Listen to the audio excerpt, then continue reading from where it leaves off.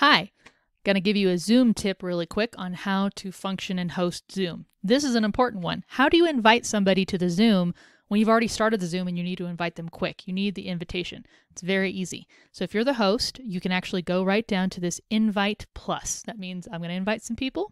Click on it. And inside of it, you're going to see a list of all your contacts you typically invite to things.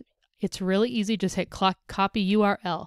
All that is going to be the link to your Zoom, and you can put it into anywhere that you want to invite somebody. So you can put it in a chat, an IM, a link, an email, whatever.